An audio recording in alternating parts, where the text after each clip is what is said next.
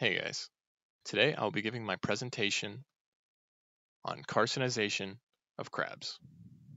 So let's start out by defining what a crab is. So we have a ghost crab, a hermit crab, and a horseshoe crab. And since they all have crab in their name, I'm sure they have to be in the same group, right? Well, when we look at phylogeny, that's not exactly the case. The horseshoe crab is actually so different, it's in a completely different order, Xiphosaura, compared to the infraorders of ghost crab and hermit crab, which are Decapoda. But what's important to us in this presentation is the difference between the infraorders Brachyura and Anomura. And that's because when I'm going to be talking about what a crab is throughout this presentation, I'm referring to characteristics of the infraorder Brachyura. Why is that? Well, Brachyura are referred to as the true crabs. This includes species like snow crab and blue crab, and they have specific but general characteristics just because of how various crustaceans are.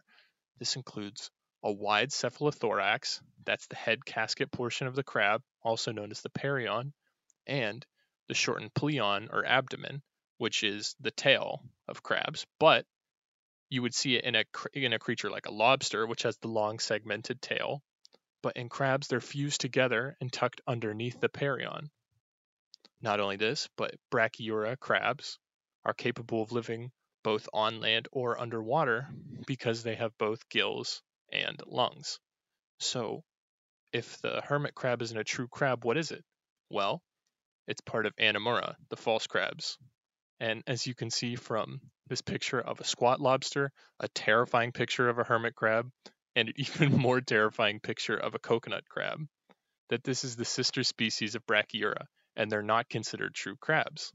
This is because they have different characteristics and they're from a different lineage. These characteristics include a much narrower cephalothorax, as you can see in all of them, and a larger, more segmented, more mobile abdomen. As you can see, the hermit crab has the long abdomen. The coconut crab has a large abdomen that's kind of tucked underneath it as a ball, but if it wanted to extract it, it could. So what is carcinization? Well, it's the massive convergent evolution of Anomura crabs that are gaining characteristics of Brachyura crustaceans. And we know this because crustaceans are marine animals. They're very suitable for fossilization. And we have huge fossil records from the Cretaceous period. And scientists looked at this and did phylogenetic studies and saw that this process of carcinization from Anomura species has been happening multiple times independently of each other over the time. And an example of this, as you see in the picture, is that a king crab on the right side, which if you were to look, looks almost exactly like the snow crab, evolved from something that looks like the hermit crab. And scientists know this because of one, phylogenetic studies, and two, studies performed that really gave us great detail, showed that the asymmetrical form of the cephalothorax of the hermit crab actually carries over in about the exact same ratio in the king crab cephalothorax, which provides great evidence as to show the direct evolution from an Anomura species to show Brachyura characteristics. Other examples of this include porcelain crabs, hairy stone crabs, and coconut crabs. They're all species of Anomura, but show a lot of characteristics you would think they were of the Brachyura. So why is this happening? Well, scientists don't have an exact explanation as to why, but they have a lot of hypotheses to why. The major of them being that a large tail, a large abdomen, is helpful to a creature like a lobster that needs to balance out the front heavy claws with something in the back. So in that case, for swimming on the ocean floor or scuttling along, it's very helpful. But when you take a lobster out of water, it's not very mobile. Well, that's why Brachyura characteristics are so desirable. It allows crabs to do more things. The wider perion and the smaller pleon or abdomen allows crabs to move better on land.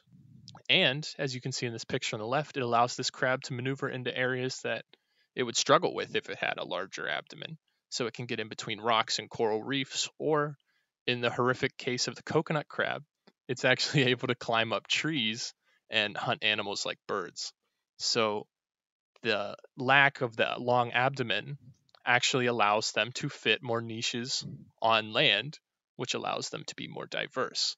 They also think that the large abdomen kind of just serves as a point of attack. There's not a great way for crabs to defend behind them, so unless they're getting in a corner, it's a really big weak spot. And so that's why you see species like the coconut crab tucking even in a large abdomen underneath them as much as they can to minimize areas of openness. So carcinization opens up crabs to new niche possibilities that previously we couldn't have had. So should all crustaceans be doing this? Well, no. Natural selection is tinkering without a goal. And we know this because if all crustaceans were to form like this, they would all be fighting for the same thing, and you wouldn't want 500,000 competitors trying to do the same thing. No, speciation is good. The fact that we have Anomura and Brachyura is good. And there are several instances of decarcinization, which is the reverse process happening even in the same time the Cretaceous period when carcinization was happening. An example of this is Chalcomera perplexa. It's a Brachyura species that actually evolved more Anomura primitive species. It evolved things like the paddle feet and long eyes without any stalks on them. Another example is the family Hippoideae, which is an Anomorous family, superfamily, and it contains species like the mole crab and the sand flea that actually didn't evolve characteristics of Brachyura, but instead enhanced and built upon their characteristics of the Anomura suborder or infraorder. And so if all species were going to go towards the same thing, you'd run out of variance in crustaceans. So although carcinization can open up different species of crabs to new possibilities, which is why we've seen it happen so many times, because we're always going to move towards variance when possible when there's niches open, it's not always going to be the case. It's not the perfect thing to do.